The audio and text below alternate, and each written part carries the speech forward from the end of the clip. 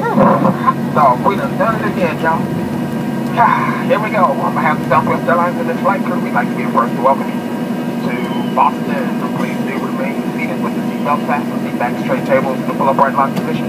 Please make sure all of your carry-on items, especially those in the overhead bins, stay right where they are. It's okay to retrieve your cell phone and turn those on at this time, as long as you don't have to unfasten that seatbelt or go into the overhead bin in order to do so. And if you have moved any of the items from underneath the seat, do us a big favor, shove them back under the seat till the captain pulls the plane over to the gate, stops it, and turns off that fasten seatbelt sign for you. Once that happens, use caution in opening the overhead bins because your items surely have shifted and they very well could fall out. You are making a connecting flight with us here in Boston. Once you deplane this aircraft, find the closest set of TV monitors, check for your flight and the gate information. Otherwise, this is going to be the termination of this flight number. So double check around you folks.